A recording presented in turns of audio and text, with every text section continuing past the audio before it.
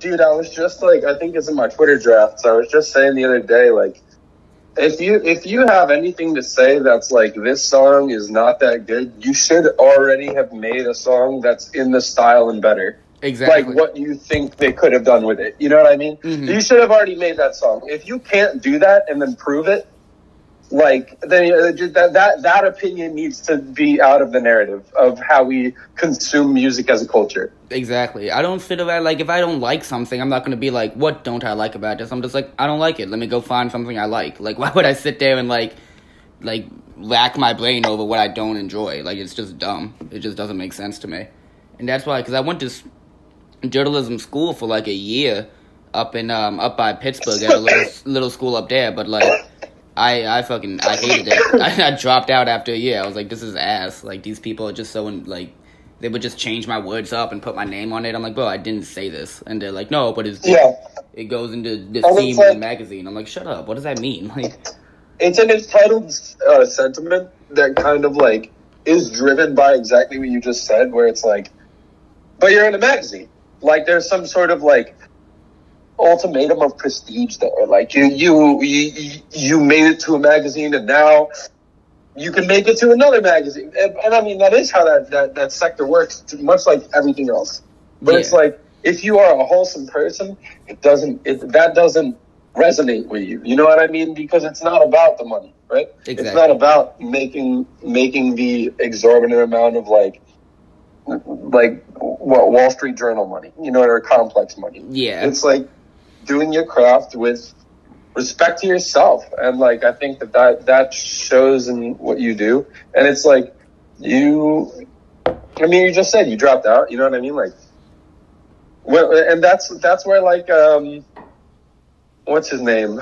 The dude that did the Kentucky Derby, Hunter S. Was it Hunter S. Thompson? Oh, yeah. Well, the journalist? The Gonzo journalism style. Yeah, well, he did that. Yeah. And it's like, I don't think you find that through academia. You feel me? No, you can only find so much through journalism school. Like, literally, one of my teachers is just like, if you know what you want to do within journalism, you should not be here right now. And I was like, right, you do it. Exactly.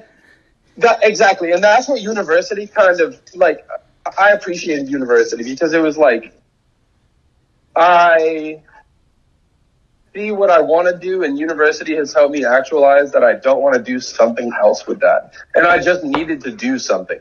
You know what I mean? I needed to actually put pen to paper on the ideas I was having, and then put to path. You know what I mean? Right. I couldn't just sit here and fucking, oh, this would be cool, that would be cool, but, like, how do I do it? So let me go to school for it. You know? Yeah. It's just, that's not how the world works. And especially not in 2021. It's like, every job that you enter, the necessity for specification. What do you do that kind of separates you from any other person on this fucking planet that could do the same job that you're doing with a couple months of basic training? Right. No, yeah, that's what I'm like. Because I ended up going to school in Florida for music business, but, like, that was it was like a private school. They didn't really know what they were doing. It was weird. It was, to say the least. It was a weird experience because there were kids down there. I was like, well, what do you want to do in music? They're like, I want to own a sports team. And I'm like, what? What does that have to do with anything we're learning right now? I was like, why would you come down here to study music business if you want to own, like, the New York Jets? Like, it just didn't make sense. I mean, dude, this world is rife with that. You just have too many people trying to fucking enter a system without a plan. And then expect to get exactly what they want from it. And they don't have any, like, I don't know, people dream way too big. You know what I mean? It's looking at the Kardashians and expecting to be able to attain that. You know, or whatever you want to call it. Keeping up with the Joneses, fucking, it's just this fast fashion type beat take on the society. And it's just really, really weird. But either way, yeah. We can, bruh, I mean, if you're down to just, like, talk like this, I'm down with that. I'll tangent off, but if you had, like, actual interview questions, start shooting, because I just, like, bro, conversation just goes with me, you know? I feel you. No, that's what I'm saying. I didn't want to, and I do have, like, a couple questions down, but this is what we were doing was great, because, I mean, eventually I'm going to have to end up, what they do, they they don't do the videos, they transcribe it. You know what I mean? So I'll just have to Yeah. re-listen to this and type up what we're talking about. But we can keep all that honestly. Cool. Yeah. But bro, exactly. Because I mean, that's what I really appreciate this about like how you're coming out the gate. Like it's not every day you find an interviewer that is treating it like a conversation. You know what I mean? Mm-hmm. Like a lot of the times it comes down to a pre-programmed like script that you could find the same fucking 12 questions in every. No, I'm not every.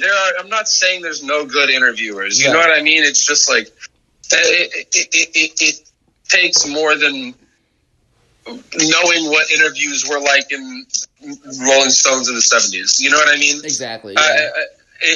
This world is too ripe with specificity to be able to be like, and what brought you making music? When did you start making? Nobody gives a fuck, dude. You know what I mean? Like, I know exactly. Like, what you mean. It's this dude, King Vision Ultra. I don't know if you're familiar with his work. He produced the Amani's album, An Unknown Infinite. Okay. That came. If you haven't tapped into that, that's one of my favorite albums. I don't think I'm familiar. Honestly, you're gonna have to like link me with that. I don't think I know it. Yeah, that's So that's a very inspirational album to me on several levels. First off, that's like I know Amani is very. I don't know if I'm pretty sure Gang or King Vision Ultra. He's also very, very like anti-streaming. Mm-hmm. So it's like a Bandcamp exclusive, which was like super powerful to me. Just seeing that be a successful album in its own right, without streaming, without label money, and it's a beautiful testament to hip hop, and especially like I see this term thrown around, lo-ni or LO-NY, talking about like New York style lo-fi, and it's just so wild to me. Like, I don't think people really know what lo-fi means. I don't think they know like the actual definition. I mean, low fidelity, right? It makes sense when you're talking about some of the sample work, like you talked about, but at the same time, that's not what's floating the music. And if that's what's floating the music for you, you need to fucking listen more. It's not These people are like you're not. I mean, it might be. But, like, I feel like when you start talking about lo-fi, it always refers to the beats. Mm-hmm. It's always referring to the beats. And, like, if what you're listening to this wave of music, I don't want to call it hip-hop, because the album that Pink Sifu released last year, not the Fly Sifu stuff, the solo album that he dropped. Yeah, the one with the painting of the cover. Yes. Like, that album is kind of, to me, a testament to, like, what this wave of hip-hop or music stands for. That's why I don't want to call it hip-hop, because it's, like, so not hip-hop, that album. That is, like, an integral piece of this movement. Another one, Redburns by Standing in the Corner. Yes. That album is such a testament to what is happening here. Mike, may God bless your hustle. Kia, you know what I mean? Mm-hmm. None of that is really truly hip hop. It's being, I want to say, self-conscious. There's like aware of one's potential and truly living with the power of individualism. I hear art rap thrown around, and I think that's a fucking weird term too. Yeah. I don't understand this urge to bottle it into something, especially now when it's just like, let the person be their own brand. Mm-hmm. When you're listening to Pink Sifu, listen to Pink Sifu. You know, why does it have to be something else? Yeah, it's the comparisons that really. It's because I literally got into arguments with kids in school about this, where I was just like, do we really need genres anymore? Like, I understand, right, like, the need to, label it, I guess. But at the same time, like, I feel like genres are such an outdated way to label it just because of yes, the internet. How diverse music has become. Exactly. I mean, music is just diversified to a degree that you could only imagine with the internet, right? Mm-hmm. And that opens the door for people to fill it with whatever the fuck they want, and you get things like I don't know. I mean, it's not even like this is normalized deviance from conventionalism at this point, but Death Grips. Right. Death Grips is like, you know, like, and that's not even that weird. Arca, it's not even that weird. Delroy Edwards, not even all that fucking weird. No. And if you want to fucking talk about lo-fi, Delroy Edwards is fucking lo-fi. Exactly. Yeah. That's lo-fi. Some of Dean Blunt stuff. I don't understand because like, a lot of it, like, especially when people talk about Earl's fucking, like, some rap songs as lo-fi. I'm like, dude, that dude that's not lo-fi. Exactly. That's label money. He probably had, like, somewhere close to 6 figures to work on that fucking album. Of course. And he didn't do it low. And I'm not saying that because you have money you can't do things with low fidelity, but it's just like, I feel like a lot of I honestly, I can't say this with much like exact, like, but I have a good amount of hunches that a lot of the fucking quote unquote lo-fi elements to his voice were all done in post. Right. Oh. Like, and if there weren't, it was on the song Standing on the Corner. Mm-hmm. Yeah. It was a lot of the mixing was a huge part of that album. The mixing and mastering played a huge part in some way. Yeah. And I mean, like, as it should in any given album. Sure, of course. But, like, into playing into that lo-fi mindset. And I feel like sometimes it's pervade. And I don't want to say too much on this just because it's, like, doesn't really matter. You know what I mean? Right. But, like, I feel like you can tell when people just embrace the fact that, oh, this is what y'all want to see me as. Mm-hmm. And, like, I really appreciate, especially, like, so, like, Elucid, Billy Woods, both of them, I've never seen them, like, allow, like, boxing in. You know what I mean? Exactly. Like them, Deem Spencer, like, that dude, oh, man. Deem is crazy. He's the man. He is the man. So, like, it's wild.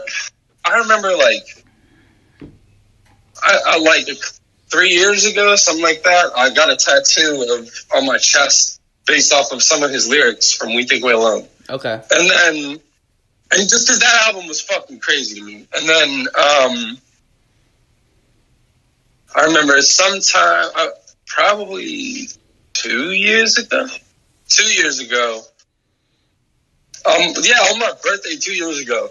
I remember my friend Keandre was saying, like, happy birthday to me, and I looked at his page and said Deem Spencer was following him, and I was like, bro, how do you Deem? What? Yeah. And, like, I literally have a tattoo of this man's, and then he's like, oh no, that's like my boy I went to high school with him. I was like, yo, put him on to, like, my art, because it's like, that's the main thing I do, in my opinion.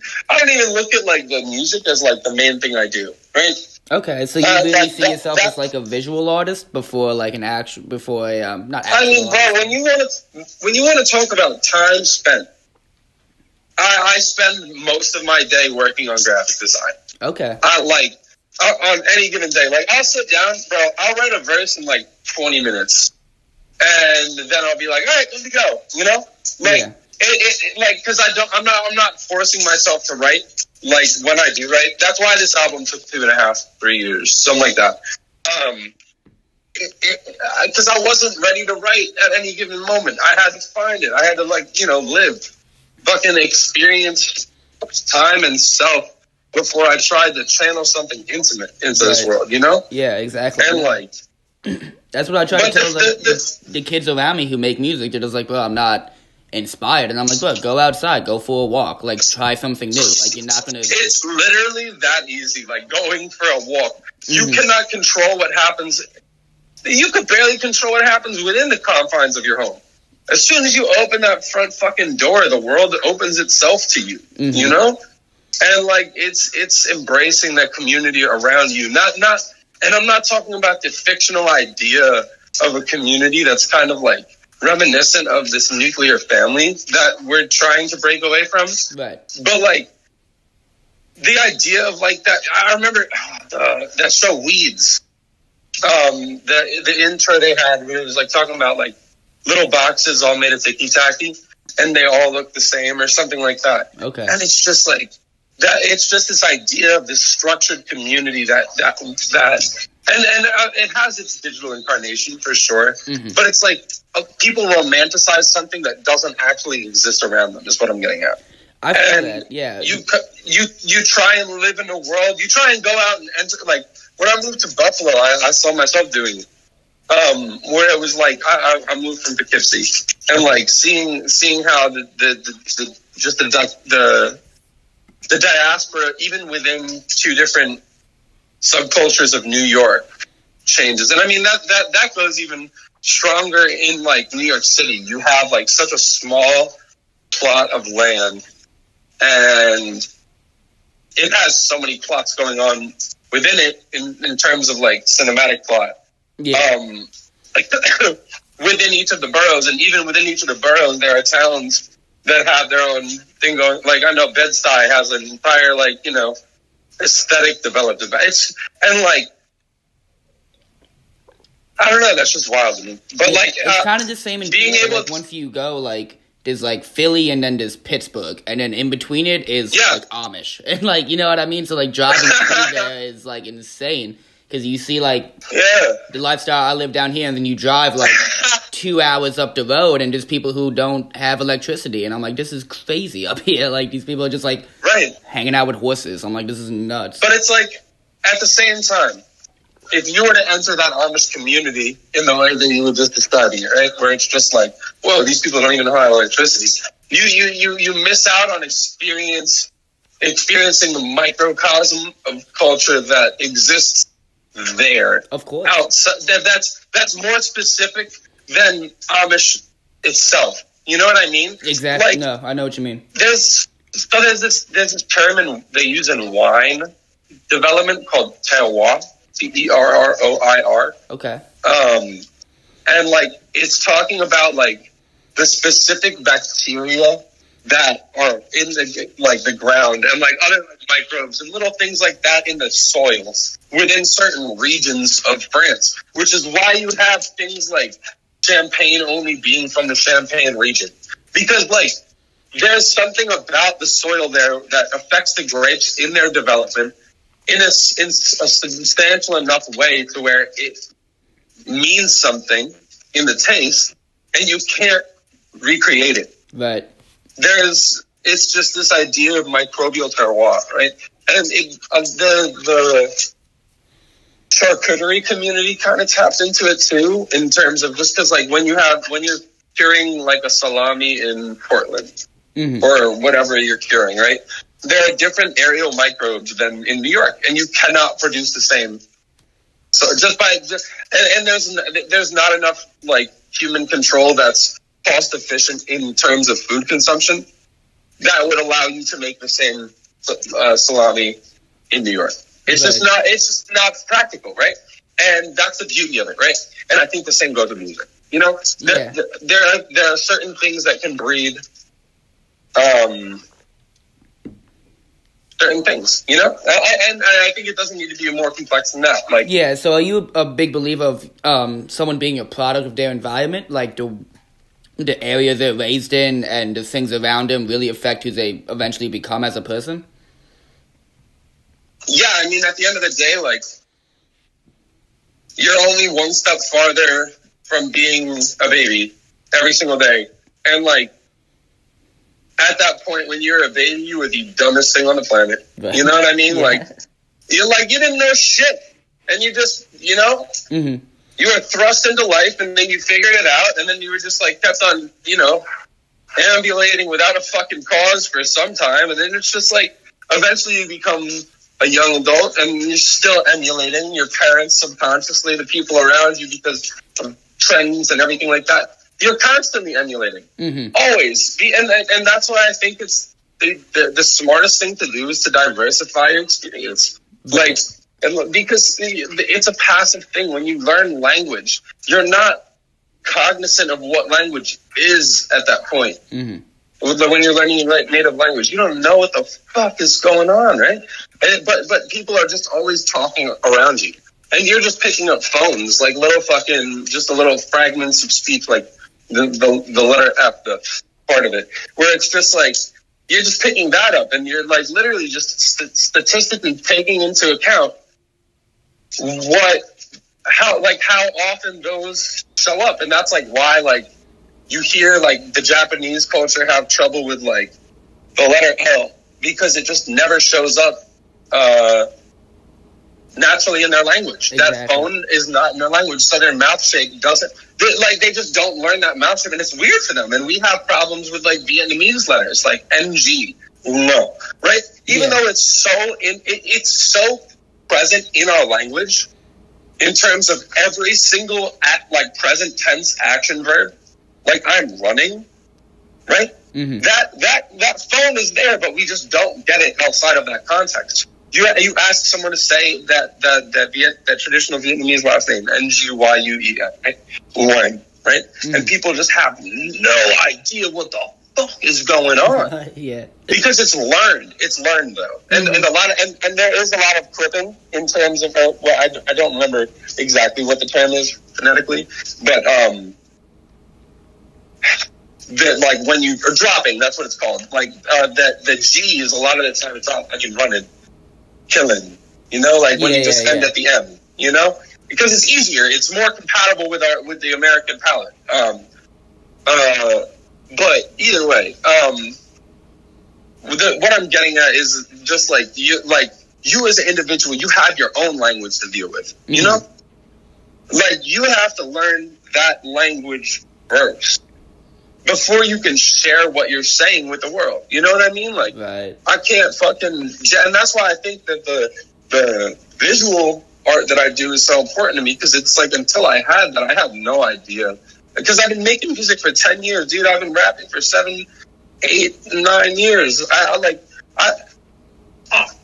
didn't know what the fuck to do with my hands. Like, yeah, when you were rapping, it's just like I mean that on like that scene in Ricky in Tired Nights, where Ricky Bobby's just kind of like sitting there and wins his first face. I know exactly what you're talking about. It's just like I don't know, bro. Like this rapping stuff is cool, but like everyone can rap, dude. What I'm not even saying what I feel like I want to say, because I don't know. And doing collage really opened up that world of like daily art to me. Like, I couldn't rap every day, you know what I mean? It wouldn't be good. Like, and so, like, having something to just channel ideas that are too abstract for words, right? Like, because I feel like a lot of idea, just the what is it called? The phenomenon of an idea, right? A lot of the times that is too abstract to speak. And you have to figure out how to say it. You know what I mean? Mm-hmm. When you're talking about like the rawest idea you had for like a creative project, how the fuck are you going to explain that to someone? That's half of the part of like project development. Is figuring out how to even communicate the idea that you're having to someone else. Right. And that just comes in like time with incubation, right? Like that just comes with the incubation of the product itself. And like, where was I getting? Too many tangents, dude. I told you. It's interesting you brought up collage style, because when I was doing the write-up for the album, I mentioned how it was very collage-like, the way you make music, too, because it was just kind of, for lack of better terms, I want to say mishmash, because it's a very cohesive project, but sort of just boiling pot of just, you know, different beats. You would use an auto-tune on some songs, and it was really interesting. So do you think the way you make graphic design or make draw and everything like that, by the way, did you draw the album cover? No, that was I gotta give big love to Jamadi on that one. Okay. He's like 18, 19. He makes music, and he just started posting. I don't know how long he's been drawing, but I'm pretty sure he just started posting like in September, October, something like that. dude just like killed it. There's a lot of art that I haven't really released yet that he's done for the album. That's just fucking fantastic. Yeah. And like, I don't know, he really catch and kind of on the point of like the incubation chamber, like, I don't know, it took me like I got the See-Through feature on the album almost 2 years ago, something like that. Oh, you know what I really? mean? Wow. Okay. Yeah, and it's like I sat on it so fucking long. I sat on it so long that I ran into him at Young World, and he was like, "Hey, yo, when you dropping that song?" Or no, he didn't ask that. He didn't ask that. I said to him, "I'm dropping that song soon." He was like, "Yeah, bro, it's been a fucking minute." You know what I mean? and like, and I was like, "Yeah, it's coming out soon." And that was a little over a year ago. At that when I saw him. Right. And so it was just like, dude, like, but I needed that long. You know what I mean? Like, if I didn't take the time, I think it wouldn't be what it is, and it's not perfect. Those weren't my best takes of the songs. But, like, that's not the life I fucking live. You know what I mean? Exactly. I can't romanticize someone else's album process. Just because I see other artists making albums in studios with the highest quality microphones out there, this, that, the third, I don't have access to that, and I don't care to spend the time and money to get access to that. Exactly. I have an old performance mic with a sock over it, and that's good enough for me. That's all you need. And it's like, right. And if that's not good enough for you, then, because it's like at the end of the day, I really think anyone off a label this is what you do without money. This is what you have available to do at your rawest potential. You know what I mean? Mm-hmm. And what can you do with that? And if you can't make a fucking Shure SM58 with a fucking sock over it work, then I don't think you like. What do you need? What do you need anything else for? If you can't fucking make Ableton stock plugins work, why are you downloading VSTs? Mm-hmm. No, you're exactly. You know what I mean? And it's like, bro, back on Deem for a second. But like me and Deem, you could say that me and Deem worked on something. Okay. And it was just like anything that I touched on that was entirely Ableton stock plugins. Okay. You know what I mean? Yeah. And it was just like, I've still never downloaded a VST. And it's like, no, it's not like great conventional, and I could see Demon over on the FaceTime screen right now saying like, bro, shut up. You're you're good at this. You know what I mean? Yeah. Because it's like, I always do this to myself where I'm like, they're not great. You know what I mean? But it's not really like what you would expect Dean to be rapping. But it's like, dude, the songs are crazy.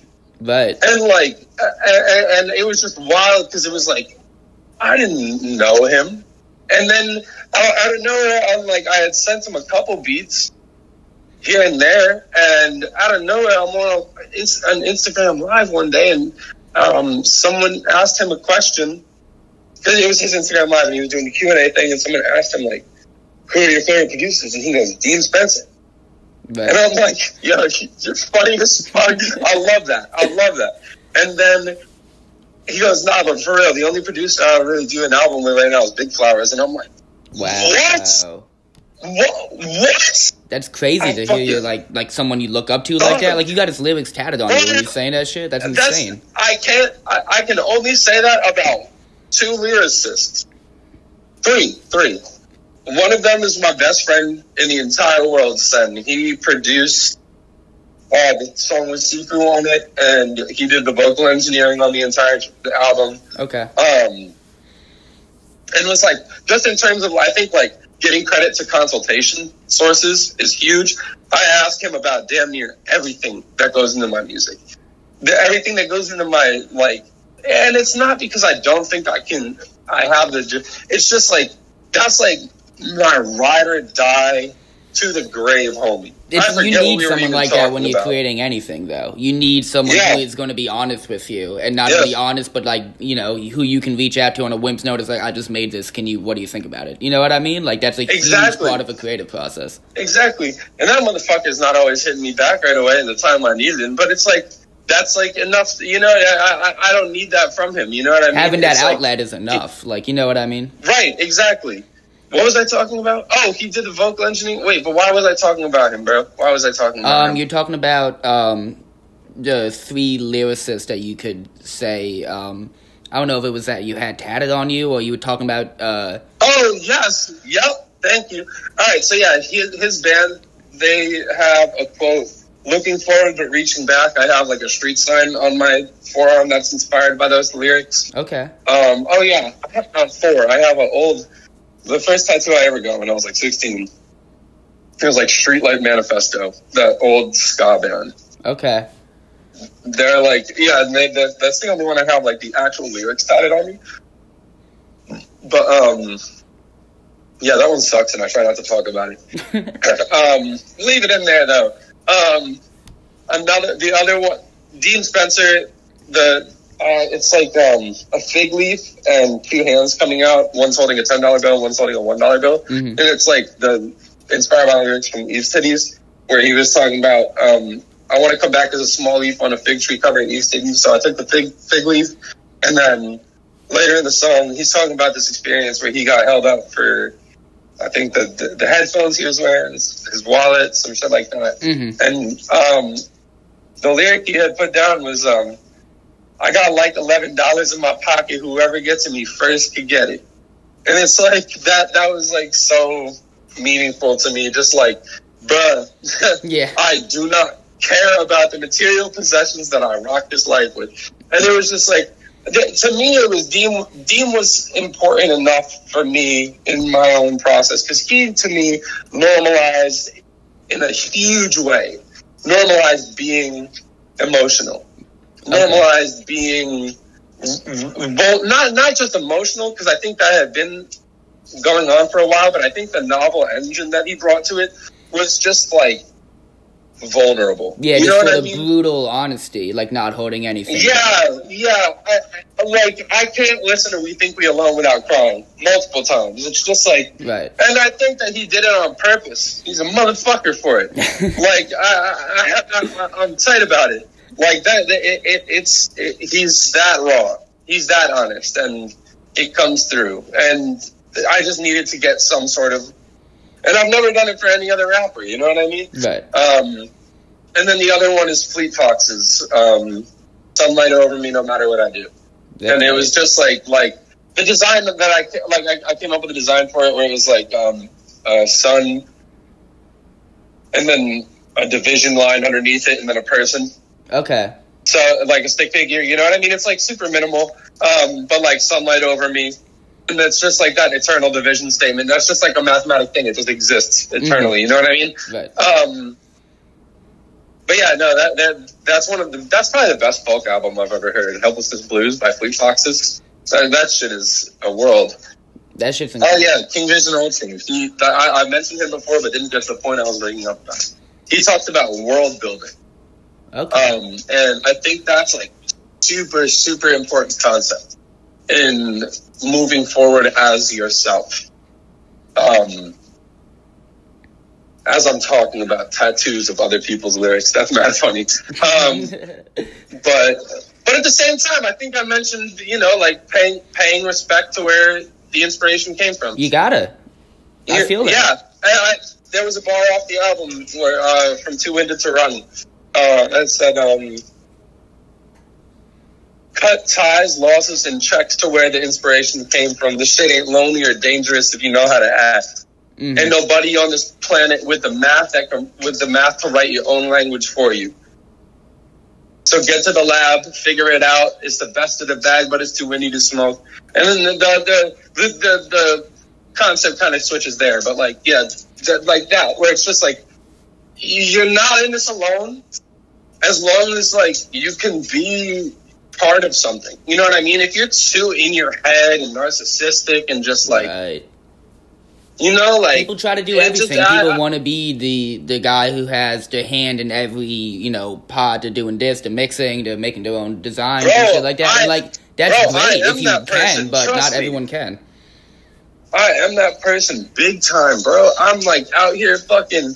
I try and do everything, but it was like embracing the fact that you don't need to, and it's okay to ask for help when you feel like you're lost or you're stuck, and you like. Because, like, I was thinking about this earlier, bro. Like, the only thing that, like, I don't have no label money, bro. Mm-hmm. I don't, like, this rollout has been fucking cool. Like, I'm doing a lot for this. Like, but I don't have no fucking backing. This is just, like, what I do. You know what I mean? Like, yeah. I wanted to ask about the rollout, actually, because the rollout it's been super consistent. And I'm a big, like, I went to school so I can help plan, like, rollouts. Like, that's what I wanted to do going into, like, music business school, is, like, come up with promotion and shit like that. So how important do you think that is to, like, an album release? And do you think it affects, like, the listener in any way when you're rolling it out, like, so consistently with consistent artwork and it's all, you know, in the same vein of design and everything like that? I mean, I won't say, like, on the level of how I'm doing it. I'll just talk about it on the meta and the philosophy of rollouts. Like, I'll mention it, but, like, I just don't like making, like, ultimate personal statements. Mm-hmm. Especially not value statements. But, like, I think that, like we were saying earlier, everyone can rap. Mm-hmm. Everyone can fucking write a 16 if they need to, you know? And it would probably be pretty hot. Anyone's got it. I remember I was reading this book one time. It was called Everything is Illuminated. And it was this book about, I don't even remember. But I remember there was this one quote where it said, everyone has at least one novel in them. And there was something about this town where the library existed, but the only books they had were the ones that the villagers wrote. Every person wrote a book in their life. Wow. And they were all kept in this library. And it was this, like, beautiful metaphor. And, like, what it kind of meant to me was that anyone can do that. You know what I mean? Mm-hmm. Everyone can rap. Everyone's got a 16 at least, you know? Mm-hmm. And it's like, what do you do that separates you? What's going on, G? What separates you from the other person that's doing it next to you? Right. And the other 15 people that are doing it next to them. You know? Mm-hmm. And not like that even fucking matters, because if you're not rapping to get the raps off, you're doing it for the wrong reason. Right. You know? Yeah, exactly. No. Like the impetus for your rap shouldn't be like, all right, how can we make this work on an aesthetic level? That's fucking weird. You know what I mean? Mm-hmm. Like, I think that, and it's like, I think that's defeatist to the actual craft itself, because it's always been therapy. You know? Right. And it's like, so if you're not talking about what you need to get off, I don't think you're rapping for the right reason. Mm. I feel yeah. And so it's, but like, fuck, what were we talking about? My fault. Fuck, I lost where the conversation started too. We were talking about rapping for the right reason. What did that stem from? You were talking about that. Oh, the rollout. Okay. Bingo. All right. Boom. So it's like, but when you have something, when you brush the dirt off of it enough, of your own experience, you live life, you get inspired, and you do something with it, right? Mm-hmm. And then it gets time. I was talking to Eyes Wide Shut about this. One of the best lyricists that this time has. I like. He's outstanding. If you don't know his work, get in tune with it. Oh no, he's tight. He's insane. Yeah, exactly. Yeah, that dude is fucking crazy. That Memories Bleed is legendary. Remember, my god, like that's Pepper, a beautiful piece of music. Pepper talks about it like, it's all right. Shut the fuck up. I'm saying this through the interview, and I'm talking directly to Pepper Adams right now. I'm talking to Bennett Carroll, bro. I'm putting your government net. That album is iconic, right? It's a beautiful. I listened to that the first time I heard that. My mind was absolutely blown. I was like, "Oh my god, man!" I was like, "This shit it's fucking nuts. It's insane." Yeah, bro. I'm telling you. So, like, either way, motherfucking. I was talking to Eyes, and I was like, just like, because we're working on something. I don't know what it materializes into, if it's going to still represent anything that's like drafted out now. We have about like 17 minutes of music put together for it. But he was talking about like concepts, this, that, the third, and I was like, bro, if you get too wrapped, and I'm not even trying to say like I was trying to mentor him or little bro him, nothing like that. We were just talking, right? But I feel like if you get caught up in aesthetic, it's interference, right? Like, bro, I never intended for this shit to be Big Smile when I started writing some of these songs. Like I remember Tfue said some shit. He said, it must be the bracelet, must be the teeth. And it's like, boom, teeth. It's there. This song was never supposed to be on Big Smile. It was supposed to come out as a single alongside another song, and the song was supposed to be called Diet. I could probably remember the fucking verse I had, but it was like, it said something like about a diet. Right. And but that didn't happen, and I just kept sitting on it, and then other songs happened, and then I was like, oh shit, Big Smile. It was based off of a collage I did where the smile was broken, this, that, the third. It's going to be one of the cassette designs for the album. Okay. And like it just kind of formulated out of that, but there were little precursors of it, right? Like when Tfue said teeth, and I had written a verse that ended up on that song, but was written for an entirely other beat, and it just kind of worked. That's the verse where I said, where I was, I keep on going and showing my teeth to the people who's lonely when I'm in the street. That was for a completely different song. Okay.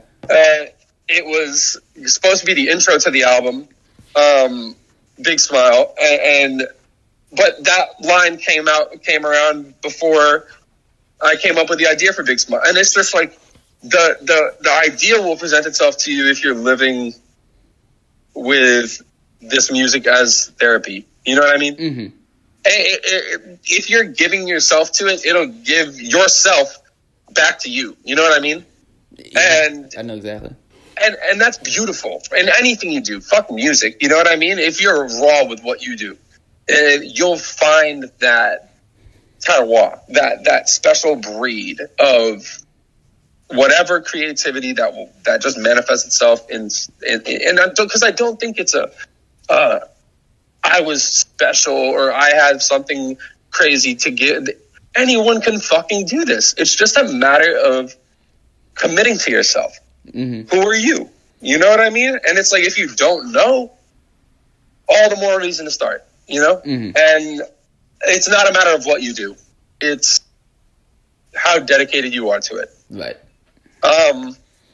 And again, that just comes with finding it. But back to the rollout. So it's like, once, like, I'm not even kidding. Like, I'm doing this shit like a day or two in advance. Because it's like I know the rollout's important. Mm-hmm. I've been talking about this album for a while. I don't plan well. I wait till the last minute for everything.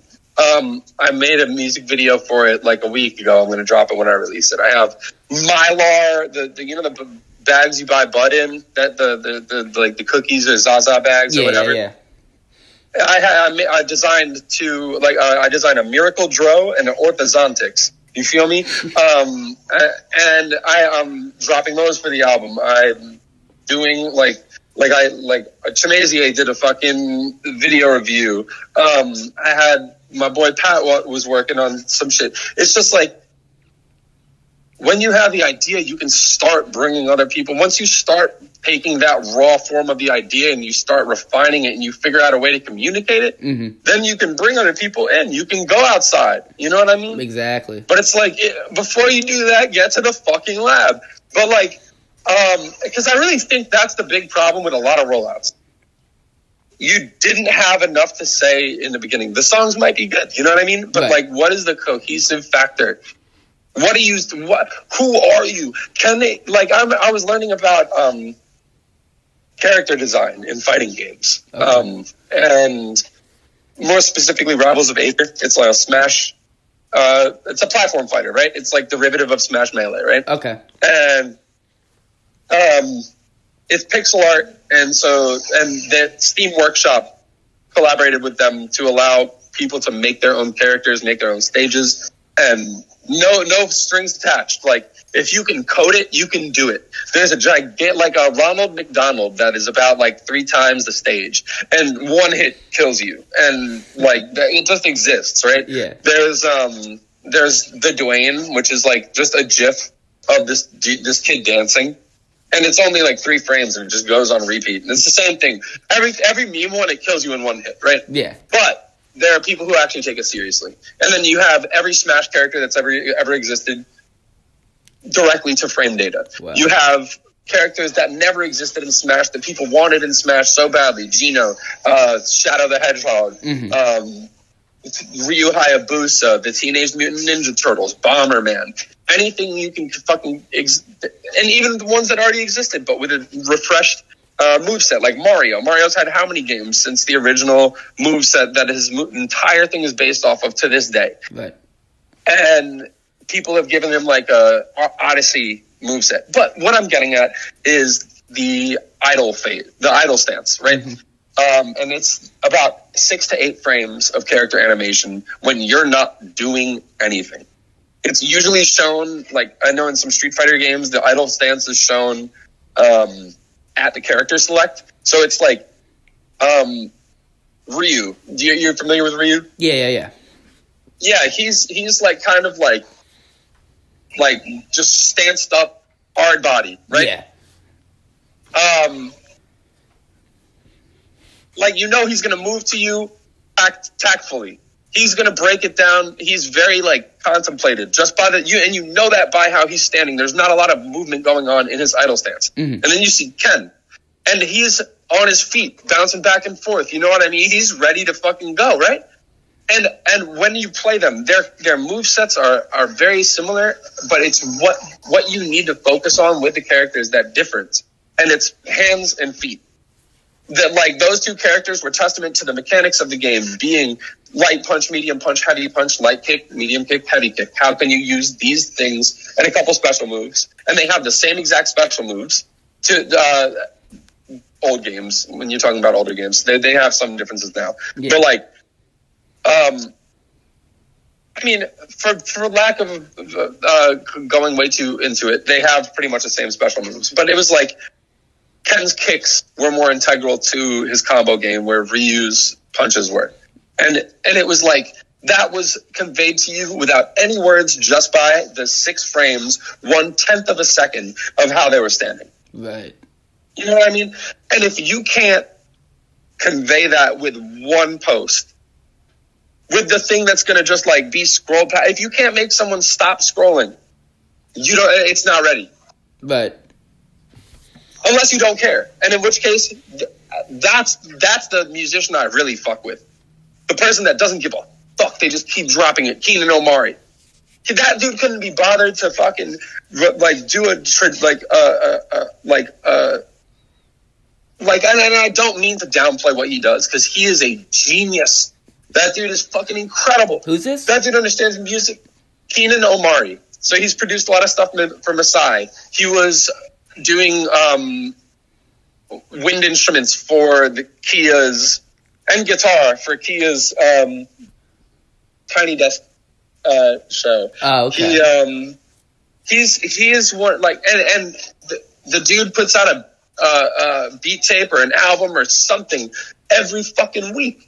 Jesus. Every week, dude. This dude he grinds music so hard. I mean, he must have over 150 releases on his Bandcamp. Oh my god. And the dude is like 25, 26, something like that. Jeez, man. And that's kind of and you don't know that. And like, dude, that dude is one of the most important people in that fucking LO-NY. The whatever people are talking about, the archetypes of that being like Slums 10K, right? Mm-hmm.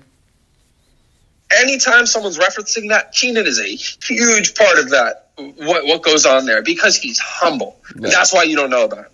That's why you don't know about. That's why a lot of people don't know about Jody as much in that fear, right? Mm. People who are consuming Slums music today, don't know about Jody because Jody doesn't make Slums music anymore. Jody makes Jody music. Right. And it's beautiful because it's like he was there. He helped make that, and he didn't like and I don't know. I'm not going to get too into that either because then I'm going to start talking shit about like Earl or something. And I don't have any jurisdiction to talk shit about Earl, but I just think that people are dick riding the wrong people when it comes to that scene. 100%. And that's all I'm going to say on it. I know where you're going with it. I'm on your way. Are you familiar with R. Stevie Moore? No, I can't say I have. He's like, quote unquote, the godfather of like home recording, and it goes in the same vein of what you're talking about, where like a lot, like at one point. He did that song, Pink Litmus Paper Shirt. I believe so. Yeah, I think that's. I mean, he has like 200 albums released since like the 70s. You know what I mean? Like, I know who you're talking about. R. Stevie Moore. Yes. Yeah, he's insane because he did. It's insane what he did like early on with the R. Stevie Moore Cassette Club because he didn't have a label. All he had was his instruments at his house, and he would record like individual cassettes, and there would be like 50 people signed up, and you would have their names and addresses, and he would just send out these albums like once a month, once a week, like however many he can record. He'll just record songs and like record them to cassette and then ship them out in like the 70s. And it's like just this insane thought that like he was really like what you're talking about. He just did not give a shit. All he did was record songs, put them on tapes, and send them to the people who gave a shit. And then they would send them back like $10 maybe. And that's it. That's all he did for like his entire life. Whoa. It's unbelievable. It's an insane... It's just such an early on, like, especially in the 70s, like, he was, like, they didn't have, like, Ableton. He was just recording shit to cassette, and, like, all he had was his piano, guitar, and bass, and that's it, in his house. And he would get kicked out of, like, from place to place because he couldn't pay rent, because all he was doing was recording songs. He didn't have a job. All he did was record songs. Damn, I'm about to dive, bro. I need every, like, oh, man, I'm listening all day. It's insane. His, what's his debut called?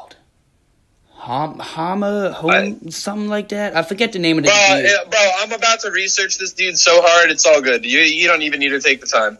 I'm about to figure out everything about this man. He's insane. I think, and it's even more insane because he's just been adapting over the years. So like everything he's ever released is on his Bandcamp now. Like he just had so many, like just this art, like files. Oh, it's over then. I'm probably gonna go buy his whole discography. It's insane. No, he's got, like, God knows how many albums uploaded on there. And I think they're all on streaming, too, which is nuts. Like, he's just been able to, like, keep advancing and advancing. He's the Yo, that reminds me of the Cleaners from Venus. I don't know if you know about them. No. Oh, they have so much music. It's insane. They're like, I don't know if you ever heard Echo and the Bunnymen. They remind me of them a lot. Okay. That kind of, like, who else, like... I guess who was like a very Tears for Fears was like the most popularized version of that style of music, I think. Yeah, they I don't know, it's like 80s kind of. Okay. So I'm not going to call it Cleaners from Venus pop, but yeah, they were really cool. They just have so much music and it's all just hitting streaming like in the last like 5 years. Like I they love have when that like happens when like a bunch 30, 40 albums just like popping up on stream. And you're just like, I don't even know how to consume all this. Yeah, that's insane. A lot of the it's great because I've got real into researching like what Japan was doing in like the 70s and 80s. They had a really cool like psychedelic rock scene over there. The funk wave, yeah. Yeah, it's a lot of it is not on streaming, but that's why I love shit like Discogs. Dude, now I just have like a massive wish list. Dude, Discogs is the only way I can sample. Like I can't like YouTube is fucked, streaming is fucked. You have to use Discogs, and Wikipedia is fucked too. You're like Wikipedia is good for finding a place to start on Discogs. Exactly. Yeah. Like exactly. yo. Oh, Discogs is great. I love Discogs. Do you collect records? Do you have like a big vinyl collection at all? Yeah, I used to have a lot of records, but no, I don't have. I used to have like over 200 records, but I don't anymore. Like I sold them all. Now I have about 12 cassettes, and they all mean something to me. Right.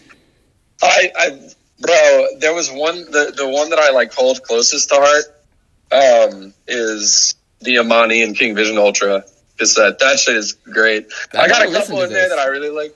Bro, that shit is amazing. That Unknown Infinite is probably like, I mean, it came out in 2020, so it's technically part of that 2020s decade. Mm-hmm. It's gonna be hard, bro. That's like that's good. That's like, to me, that's the bar to top this decade. Oh, wow. It is like that idea of terroir that I was telling you about. Mm-hmm. It's so precipitated in that album. It's just like, whew. But yeah. Yeah, I'm not familiar. You gotta link me. Man. You gotta send me some shit. That shit is cool. My fault. Rollout. Yeah, just like keep your eye on the prize early. Mm-hmm. And it'll happen over time. Do a lot of things. Yeah. Dedicate to yourself. Don't stress about whether or not other people are going to think it's cool. If you don't think it's cool, nobody gives a fuck anyways. Right. And I don't know. I think that's it. Like in terms of like what I have, you also just have to be able to put in the work. You have to be able to do the things on your own. Exactly. Like as much as we were talking about, like going outside, getting other people involved. That's with the understanding that you could do it on your own. Mm-hmm. You have to be able to roll this entire thing out on your own. And that's the only reason I have the Mylar bags. That's the only reason I have like a lot of the stuff that I have. But if you're doing something that's worth a good presentation, mm-hmm. other people other people are going to see that while you're working on it. I agree. Because you can't help but be around people. And if you're doing something that deserves whatever like type of presentation, you're not going to be able to hide it. You know what I mean? So mm-hmm. It's like those two, and when those two things interact, other people are going to start. Like my boy DJ Demetrius, he does comics, and there was just this one day where he was over, and I was playing him a beat, and he was like, "Bro, can you like make me some beats? These are cool." And I was like, "Yeah, dude, I'll just make some right now." And so I wrapped up a package, sent it to him that day, and then I was like, "Bro, like, you think I could like get a comic book cover?" And he was like, "Yeah, bro, I'm gonna make it right now." And I mean, he's still finishing it because these things are fucking crazy. Yeah. But it's just like, it just happens. You know what I mean? Like, mm-hmm.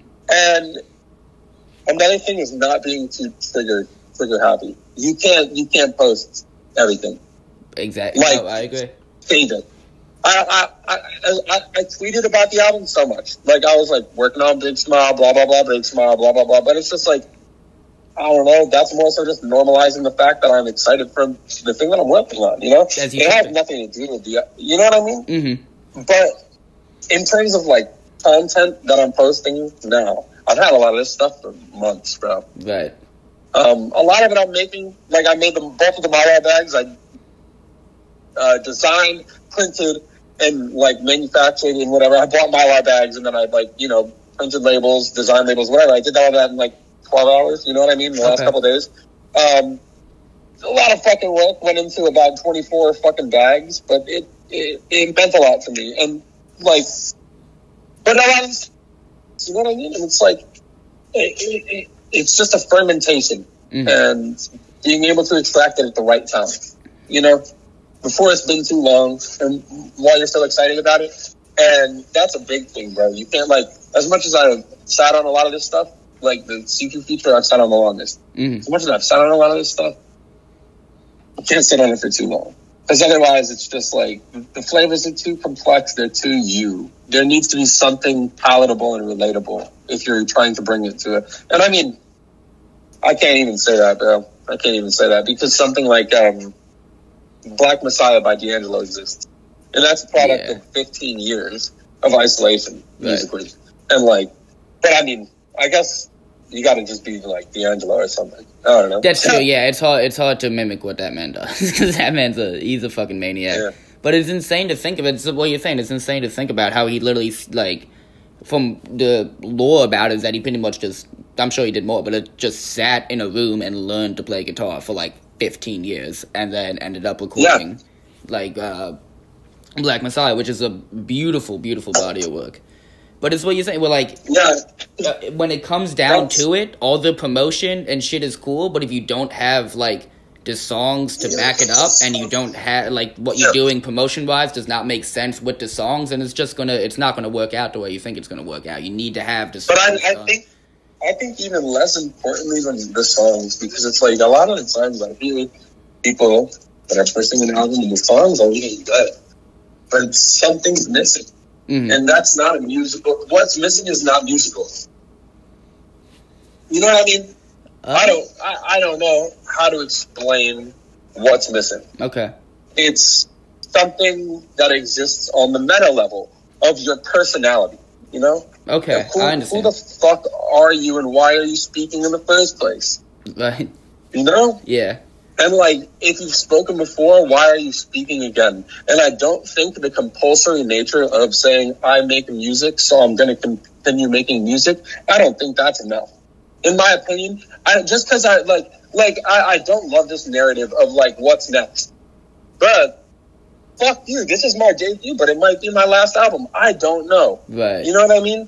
And it's like, because I don't like living compulsory, like, by nature. It's like, just because you've written an article before, does that make you a journalist? Is it something you do every day?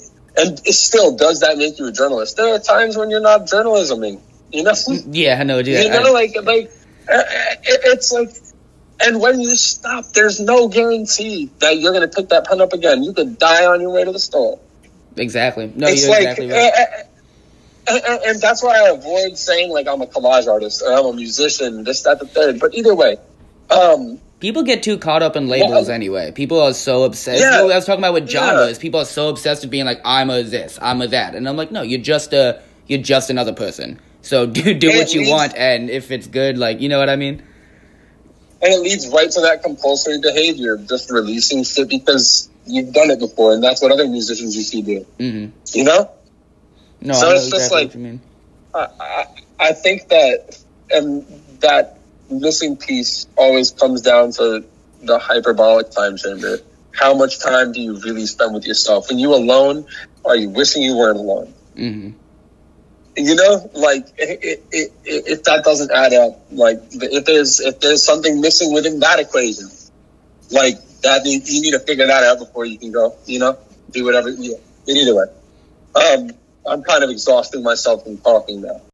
Flowers, so, like, it's funny. When that name is, like, it's interesting, right? Because, like, I didn't intend for it, per se, to be as personal as it is. In this current moment, I live within that. Like, I like Flowers by Day, Michael by Night. You feel me? Like, mm-hmm. It's, I have to for any of it to be true. Like, you don't notice the little metaphors. Like, you don't notice the little, like, connections if you don't live within your own metaphor. But yeah, so, like, with the Flowers thing, like, originally I was collaging under 6 Collage. Okay. That was the Instagram page name. And then I was tripping one time. I had a lot of flyers. And I made a beat on my phone sometime before that was called Big Big Flowers. And I was like, I like that. I'm going to just go by Big Flowers. And that was my Instagram handle for a while.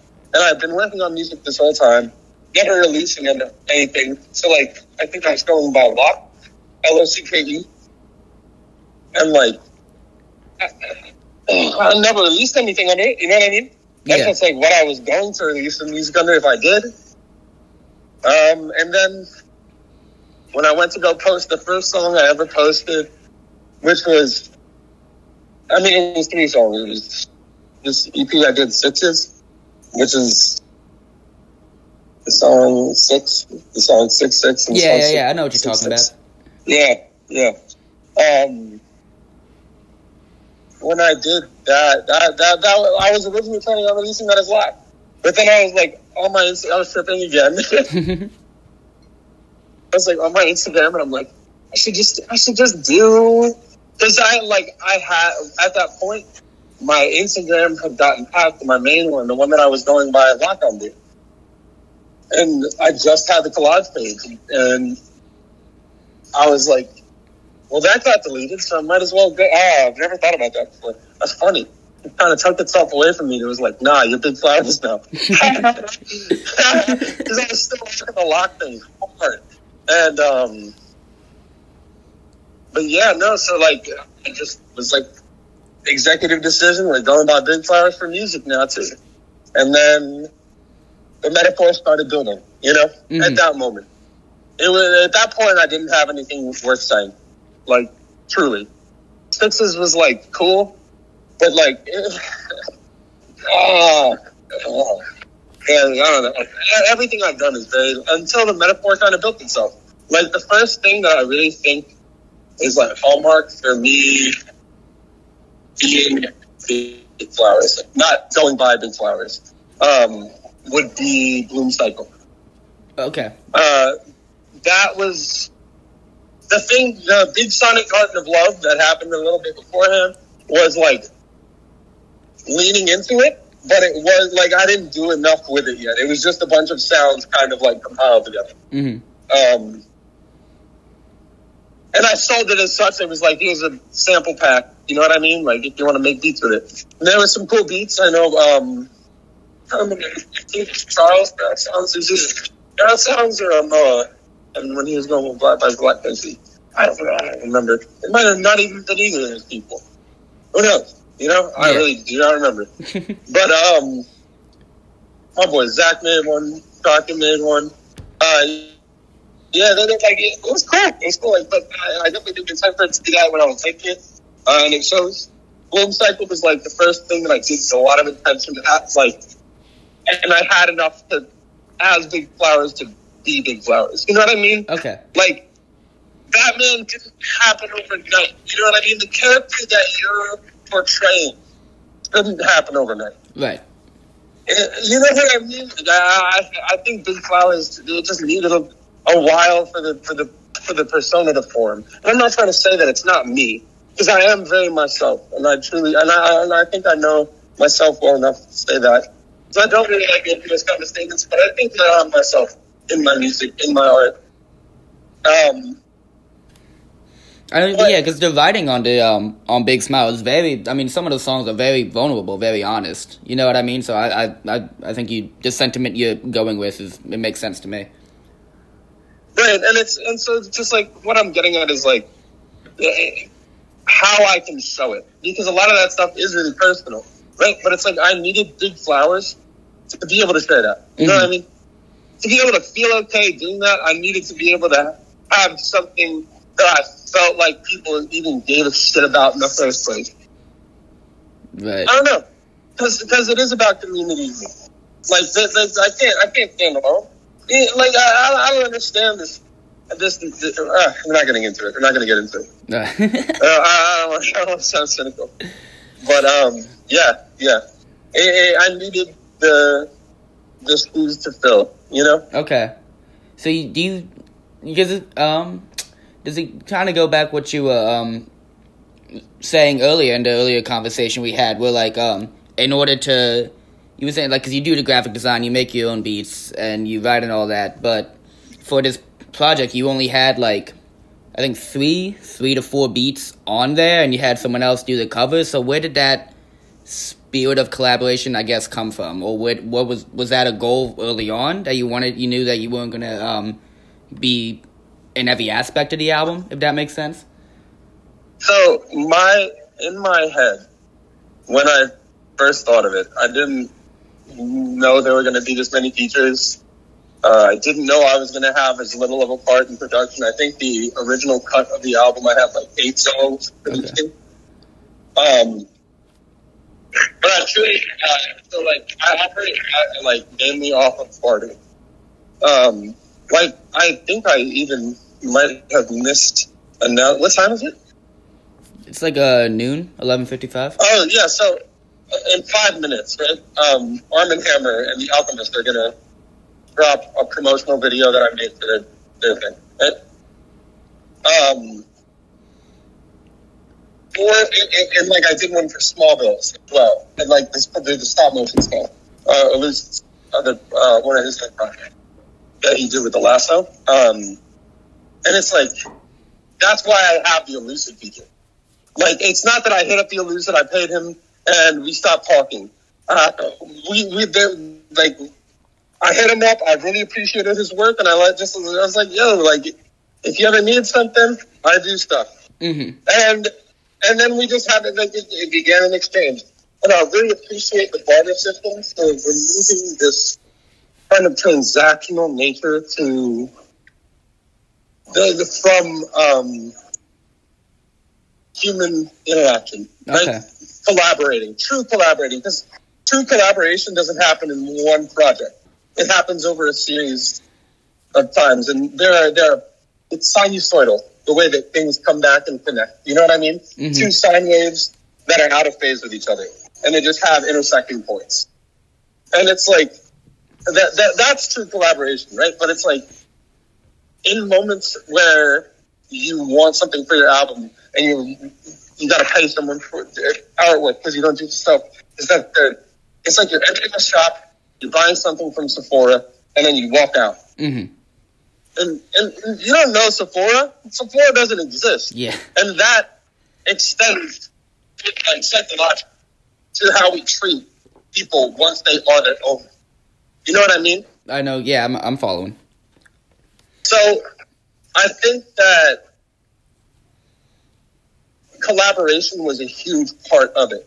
I had worked with Jamadi, the dude that was creative director for the album As It Is Digital. Okay. Because I'm anything physical, I'm doing a different cover for.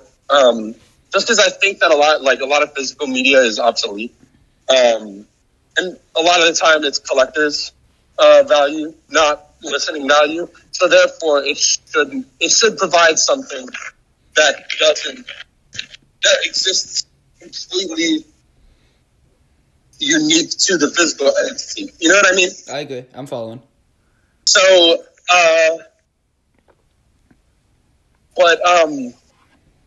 I did like the whole project for Jamadi, that No Good Riddance project. Mm-hmm. That's on my Bandcamp. That he did all the raps on that, right? We had just like worked together, and he was getting into drawing. I was like, "Yo, do you think that we could do something like for Big Smile?" We never thought it was going to be what it was, you know what I mean? But it ended up being what it was. And then at that point, I was like, "All right, I'm just going to be spread for this. This is sick." You know what I mean? Yeah. He's seen what I was doing, I seen what he was doing, and we just started working together, and that's never going to stop. Right. You know what I mean? With Elucid, Excuse me. I've now done 3 projects with him. There was a flyer I did for the Arm & Hammer live stream event that they did during pandemic in September. Off the Shrines, they had a live stream performance. I mean, it wasn't all Shrines. I know Elucid was doing a lot of stuff from his, or some stuff from his solo project that he released that year as well. Okay.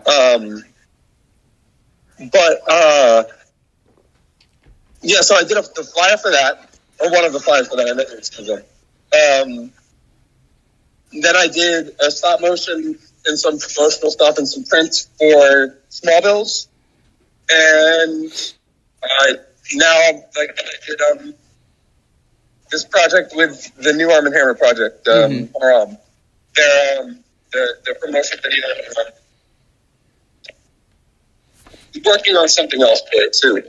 And that, this is the open conversation. You know what I mean? That's where it's just like, I don't know when, I don't think that ends. It's just a sinusoidal projection, a trajectory, if you will. You know, and yeah. Once you build that relationship, that's something that only so much can break. You know what I mean? Especially in terms of collaboration and everything like that. And that's what the album is. You know what I mean? Mm-hmm. That's anyone that's on the album. There are exceptions to that. Pink Sifu is an exception to that. I don't really know him. Mm-hmm. That's not my hope. That's someone that I paid to get a verse off of because I couldn't not do it. But you know what I mean? Yeah. Like he's just out here, like when he dropped Ensley, that meant something to the trajectory of hip hop, truly. And 100%. I don't know, like I just like, and that dude, he's so great. I'm not saying this like I know him in real life, like, and I have very few interactions with him. All of them I understand. The first one was I bought a shirt off of him, and I got a call. I was in the class one day, and I was like, "Yo, who's this?" And he's like, "Yo, it's CPR. I was just seeing if you got a shirt." I was like, "You calling me and see if I got a shirt? We're gonna get it right now." Yeah, that's incredible. Yeah, I love it. Blah blah blah. But it was just like you just called from your actual phone number, Mm-hmm. and you were just like, "Yeah, let me know." And so I was like, "Oh, I need a feature from you." Like I didn't even think I was gonna be a rap well, at least rap music still at that point. Mm-hmm. But I was like, I need to do it. I did it. You know what I mean? And it was just like, fuck, man. You know what I mean? Like it was a while of like trying to find the beat after I paid it. You know what I mean? Like it worked because my head was like, you know, like it still is weird. But like, he's an exception. Another exception. Another person where it was just like, you just rocked that shit, dude. Yeah. Like, I feel like a lot of the muscle of what Slums was held on was Mike's lyricism on his production. And, like, I can't say anything that I'm saying musically without paying respect to Slums, the movement they did, Standing on the Corner, Arca, Frank Ocean, D'Angelo, so many fucking others. Mm-hmm. The Hudson Valley hardcore scene, Prime, they still go by that. They've been 7 other damn names. Soul Blind, it's the Age of Apocalypse. Fucking, like, there's an entire scene there that's just like, oh my god, my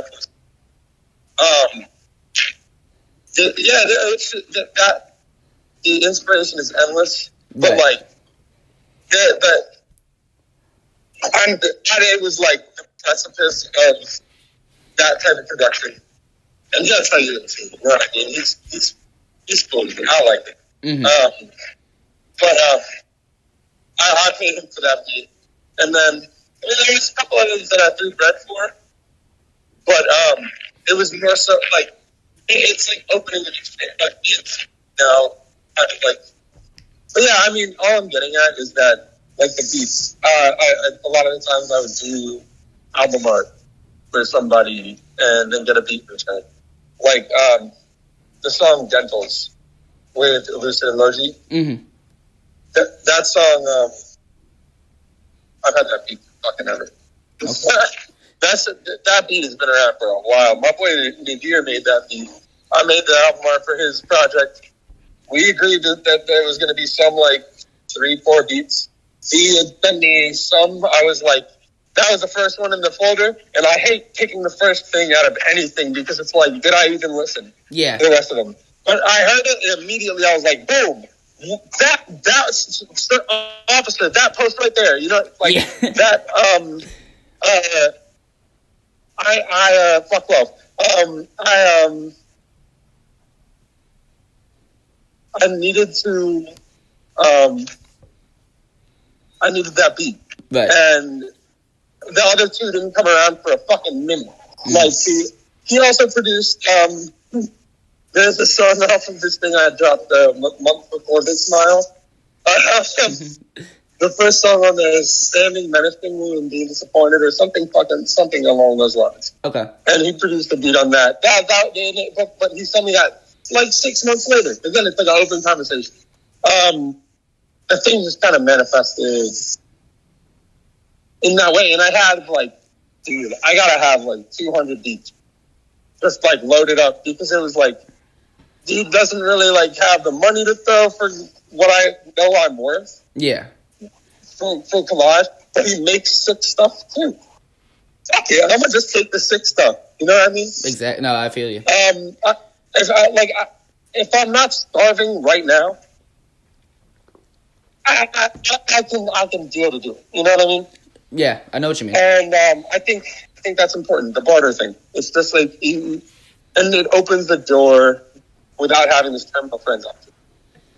You continue to resonate with these people because there's a sentiment that comes with it too. Both of you didn't have to take a loss. It breaks that capital mindset of you both take loss to gain. Like what is lost other than time? You know what I mean? And no, time is just construct. You know what I mean? That time is the thing that gives material value. It's what went into it, the labor, and labor is all derivative function of time. But yeah, and it was just like a lot of work went into Big Flowers itself as a graphic entity. That allowed it as a musical entity to really have what it has. You know what I mean? Yeah. Because I'm not gonna like. There's a lot of people on this. You know what I mean? Like, and all of them are legends in their own fucking right. You know, and like, if I tried, bro, I couldn't buy. You could like, I do not have the means to buy that album. You know what I mean? So it's like I just had to work for it, and yeah, that's it. And it's funny because like I think like you said I have bro. There's two songs that I produced. Okay. Video, which I can only consider video one song, and it's barely that, even though it's 12 minutes or however many fucking minutes it is. Yeah. It's more so a project, an experiment, if you will. Those are songs that I just didn't have the capacity to do justice on recording with. Or if I did, because I can't say I didn't, I had every opportunity to spend my money on recording equipment. Yeah. Better, like, to record guitar and bass and drums and this and that. But I didn't do that. You know, I spent my money elsewhere. And we're not going to get into where I spent my money. Yeah. But, yeah, I spent my money elsewhere. Yeah. But those songs still, like, there's still Big Smile themed lyrics on those songs. They're from the time that this album was built. Most of those songs are foundational to everything else. Like, those were there and held the theme, held the sentiment of the rest of the album before anything else did. Like, a lot of the raps that are on the majority of the album before video, a lot of them were written within the last year or so. Okay. But video was probably done over a year ago. Oh, wow. So that is why Big Smile is what it is. And that's why I had to put it on there. And it's like, I don't know, but that's also why it's one song, because it's not done. I think that at some point in the future I'm going to revisit that. And like, I don't even want to say I'd like to, but I think that regardless of what I want, I'm going to. Because the songs are cool. But you talking about revisiting the songs on video and tweaking them and Okay. I mean, like, because to me, that's lo-fi. Everything on there was recorded on my fucking phone. Right. And produced and mixed on my fucking phone. Shouts out to BandLab. And they were exported as M4A files, and I had to convert them to WAV to get them to upload to any... You know what I mean? Like, yeah. And like they're split. But that's not what I was getting at. I wasn't out here for fidelity, I don't want to say like what I'm saying is lo-fi, and it's not to avoid the title. More so, I just don't think any individual should try and like. But that to me smells more like lo-fi than throwing an auto filter on your beat. Right? Yeah, I follow.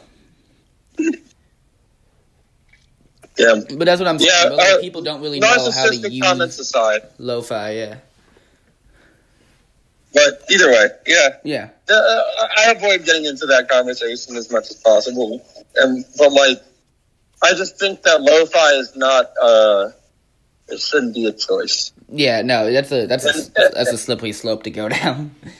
Yeah, I know what you mean. And if it is, it should be like a fucking accessory choice. Like, you give up hi-fi to in pursuit of something else. Mm-hmm. Yeah, I know what you mean. But going back to your Bandcamp, earlier this year you released a guided meditation, I think is what you called it on there.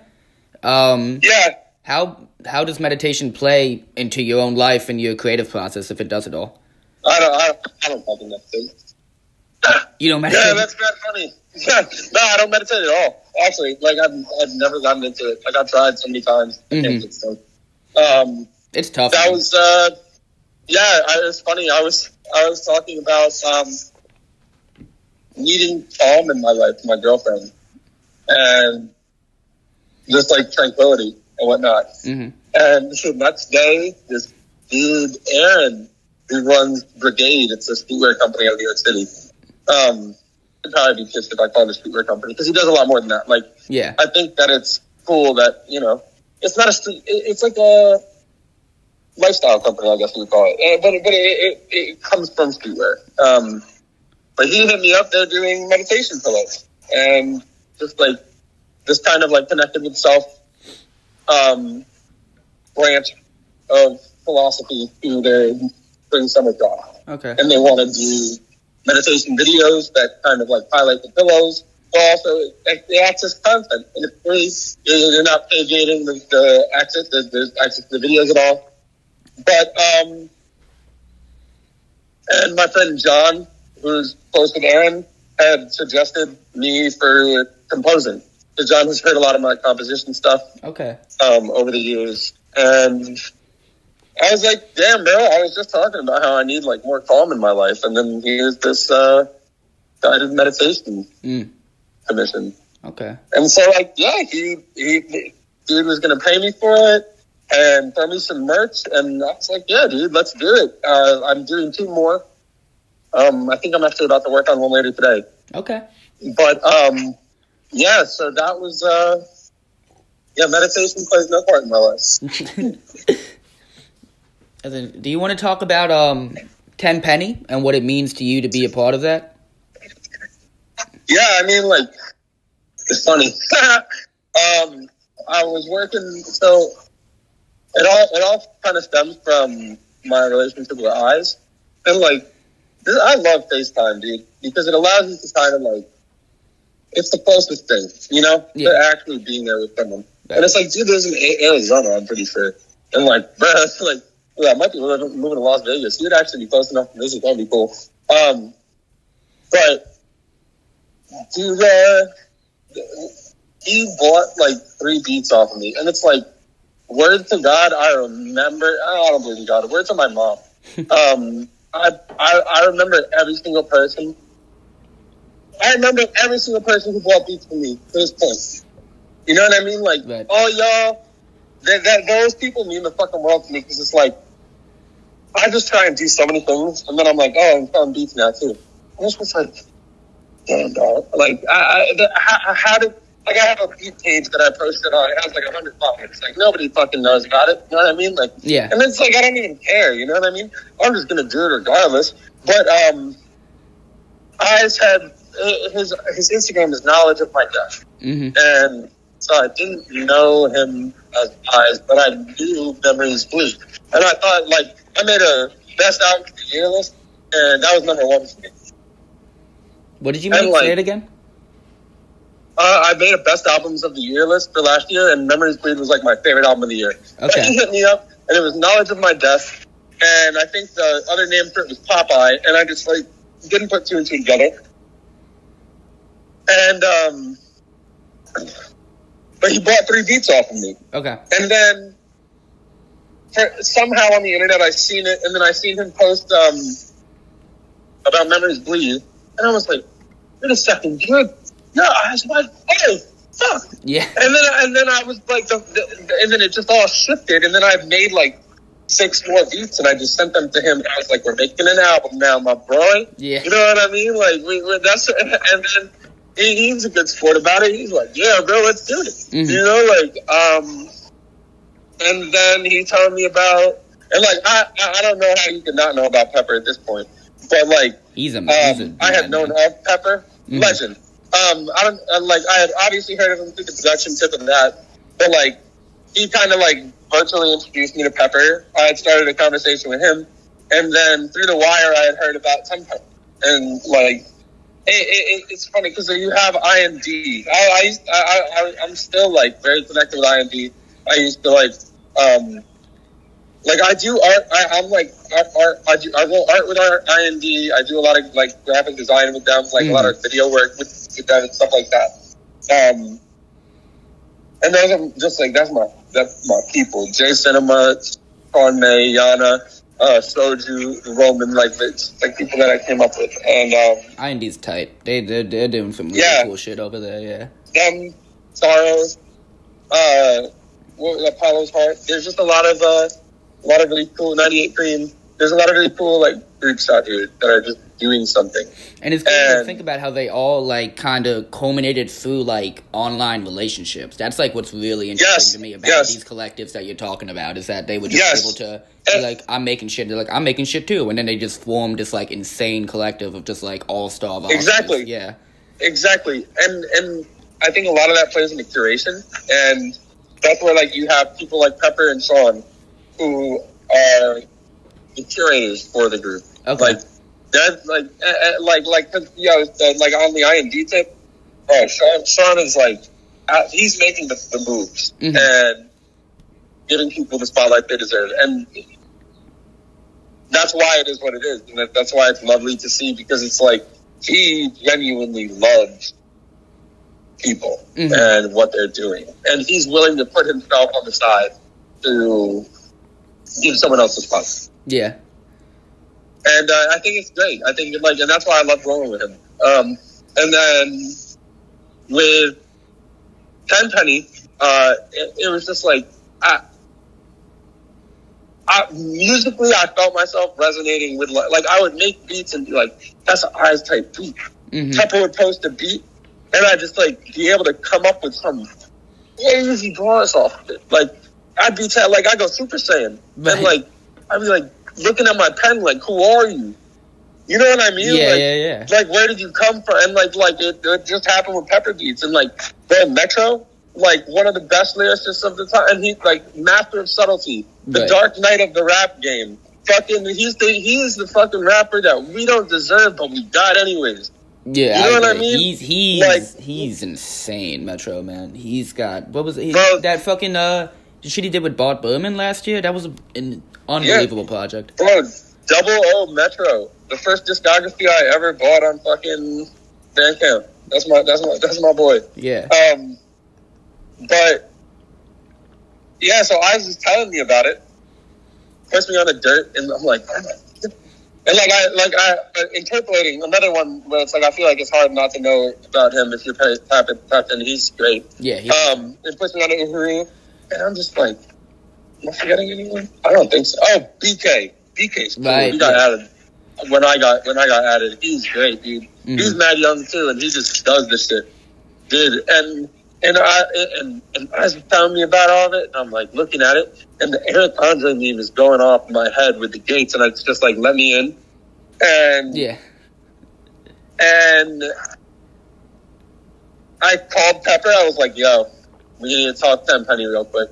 And I was just like, and he thought I meant as an artist. He was like, yeah, I mean, like, I was just artist. I was like, nah, bro, as a rapper. He's like, I didn't even know you rap. And I was like, boom. That's exactly what I needed to hear, bro. Exactly. That I love that, bro, because it's like back on the. I don't do the thing. I'm not the thing that I do. You know what I mean? Yeah. Spend a lot of time rapping. Some people, then it's like I had known Pepper pretty well at this point. He had no idea that I rapped. It was great. Yeah. And so pretty much Tenpenny, word to them. I don't know where it would have left off. But, yeah, like, it just kind of happened through... Yeah, you were talking about how, you started talking to Pepper Adams and he didn't even know you rapped. Oh, yeah. So then I just, like, kind of, like, did for him a little bit. We spoke, and then I ended up in the DM conversation. And it's, like, since then it's just been nothing but, like, unity, you know, like everybody's very supportive of each other, and it's not in this like dick riding way. Like everybody's listening to everything that gets sent. Everybody's like giving comments and feedback, and it's honest, and it's like, and everyone's so good at what they do. And that to me is like the way you were talking about it being like coming from internet connectivity. It truly reminds me of the league in like the NBA, where it's like teams are forming out of people who are good enough to beat anyone at their high school, at their college. You know what I mean? But only a certain percent of people can make it to that. And it's like that metaphor, I think it exists truly in what's happening in hip hop right now. And I think like things like Flatbush Zombies, and I don't really like them, but like I think Down to Achievers, the thing Odd Future, I mean, NWA, Public Enemy. It goes back to the genesis of hip hop. You rolled Mobb Deep. You know, like it's a unified thing, but how it exists in the internet is interesting. And I look at our future as being very pivotal in that. Yeah. But what's happening with like Soros, IMD, 1020, it just reminds me of the league. And like, it's really cool to be a part of. It's just like them's my people, bro. When Dirt drops his album, like Big Smile gonna look like a piece of shit, you know? Like, it's like that dude is amazing. Same with the Hood. Everyone in there that's lyrical, Metro, just like, I don't think there's denying how fucking great these people are. But yeah, like it's just like just so natural, you know. And like it just because again, everyone like in that same essence of the league, y'all know how to act. You know what I mean? Exactly. Yeah, no, I agree. It's really sort of like beautiful what's happening. Honestly, it's really neat. Yeah, no, it's definitely it's a new conversation, and it's just cool to be a part of it. No, yeah, exactly. And what was I gonna ask? I was gonna talk about because collaboration seems to be a huge part of what you do artistically, but also your life. So and I think what's interesting about that is, to me, without like if you have too big of an ego, then you will not collaborate.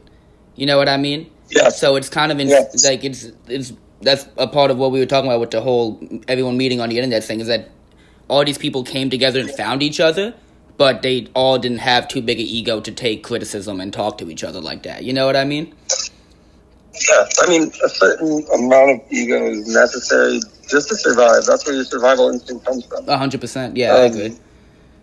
If you just if you don't think that laying down in front of highway traffic sounds like a good idea, then I don't know. You have an ego. Yeah. You're seeking to preserve your life, and I mean, so a certain amount of ego is healthy, but when it's toxic, it's just, I think, a linchpin into a lot of what you have the potential to do in this life. Mm-hmm. So I'm sorry. What was your question? My fault. I don't know. I think I was just making a comment. I don't really think it had a question attached to it. Honestly, I think so. Ego in terms of collaboration. Yeah. I think same thing as I was just saying with 1020, you just got to be doing something. You know what I mean? Mm-hmm. If you're willing and if you're in a space that you should be staring, then it opens the door for collaboration to happen. And not every collaboration is good. Mm-hmm. Not every collaboration is going to be outstanding, but it shouldn't be the last one. You know what I mean? Okay, I see what you mean. None of them should be the last one. It's like I was talking about before with Elucid. It's like you're opening a conversation. You know what I mean?